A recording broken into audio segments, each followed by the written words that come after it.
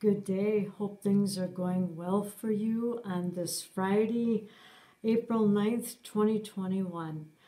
As we thought yesterday was going to be a tad warmer, and then today even a tad warmer than then, but it looks like the 40s are going to be our life for much of the time. I think we have one day with 50s. I think that's Sunday maybe. It's interesting. The weather forecasters are good at live Doppler radar. And looking forward, and of course we know spring is really a hard one to try to get hands around for weather forecasting, but we're thankful we have them. The forecasters help us to figure out what to do, and even though they don't totally get it right, they're about there. Well, today I'm going to share with you our second reading for Sunday. It's from 1 John.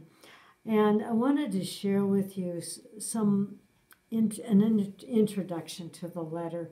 And this is this particular introduction just is kind of subtitled, A Problem with the New Generation. Oh, yep, they were having problems with that then too. But the stress phrase is 1 John 3:18, let us love not in word or speech, but in truth and action. Over time, the author states, common phrases can be stripped of their meaning and applied to something else entirely. Take born again. First coined by Jesus, this phrase was resurrected in the 60s during the Jesus movement. Soon it was snatched up as an advertising slogan to describe such things as a used car, or even a comeback football player, or any other professional sports, right? Christianity has been around so long that people borrow its words for quite different meanings. Jesus, the center of our faith, is also a common curse word. This tendency to pollute language isn't new. Even at the close of the first century, words were being twisted and drained of their original meaning.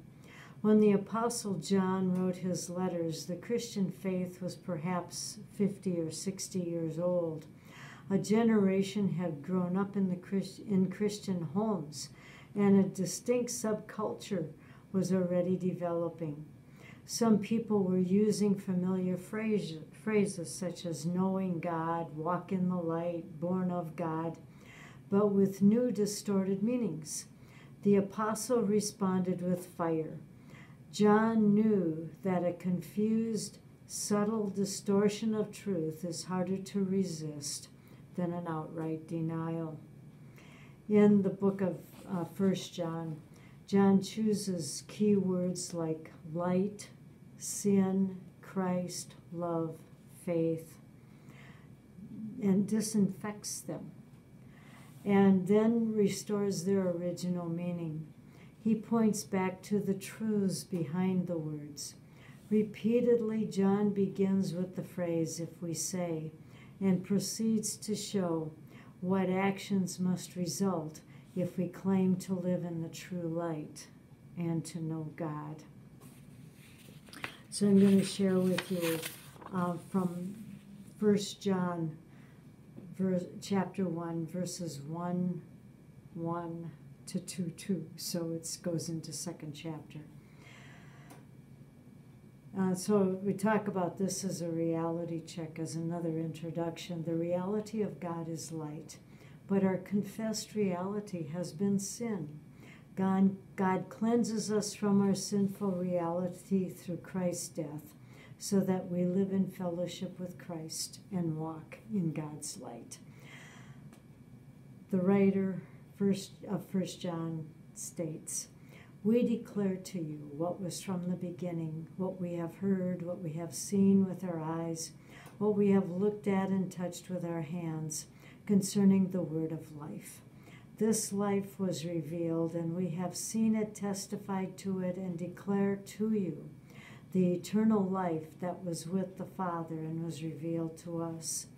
We declare to you that what we have seen and heard, so that you also may have fellowship with us.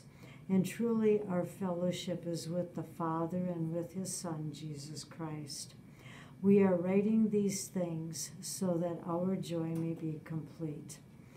This is the message we have heard from him and proclaimed to you, that God is light, and in God there is no darkness at all. If we say that we have fellowship with him while we are walking in darkness, we lie and do not do what is true. But if we walk in the light, as he himself is in the light, we have fellowship with one another. And the blood of Jesus, his Son, cleanses us from all sin. If we say that we have no sin, we deceive ourselves and the truth is not in us. If we confess our sins, he who is faithful and just will forgive us our sins and cleanse us from all unrighteousness. If we say that we have not sinned, we make God a liar, and God's law, God's word, is not in us. My little children, I am writing all this to you that you may not sin. But if anyone does sin, we have an advocate with the Father, Jesus Christ the righteous, and he is the atoning sacrifice for our sins, and not for ours only, but for the sins of the whole world. This is the word of the Lord. Thanks be to God. And let us pray. Lord our God, as we come today to you in your midst, we realize that we are sinful creatures. We have indeed sinned against you in many ways, by thought, word, and deed, by things we have done, by things we have left undone. We have not loved you with our whole heart. We have not loved our neighbors as ourselves. For the sake of Jesus, we ask you to forgive us our sins and lead us and guide us in all your ways. And thank you for the good news, the assurance of our forgiveness that comes through the life, death, and resurrection of your Son, Jesus the Christ. We pray that you continue to walk with us and help lead and guide us to allow your Spirit to make our lives more upholding and useful for your mission in this world. Lord God, we have so many things going on. Help us to continue to walk through life with calm hearts and minds, to do your holy will, guided by your hope and love.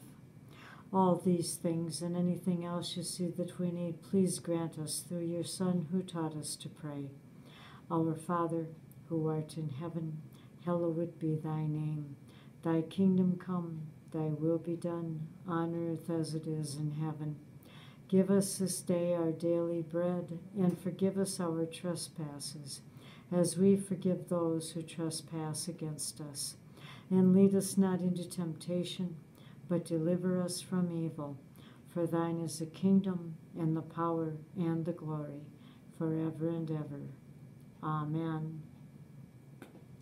Now, we are not going to be live streaming the service on Sunday. It will be on YouTube, done before Sunday. But we invite you to come if you can feel comfortable coming.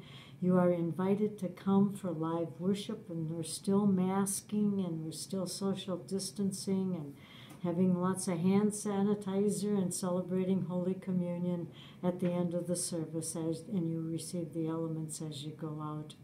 You are all welcome to join us, and we pray God's blessings, hope, and love be with you. And I want to just share with you this benediction as we go into the weekend, and I plan to be with you again Monday in this way. May the Spirit of the living Christ fill you with faith and trust, burn in you with the fire of love, enliven your bones, body, and life, and breathe through you the breath of life. Almighty God, Father, Son, and Holy Spirit, bless you now and always. Amen. Thank you for today.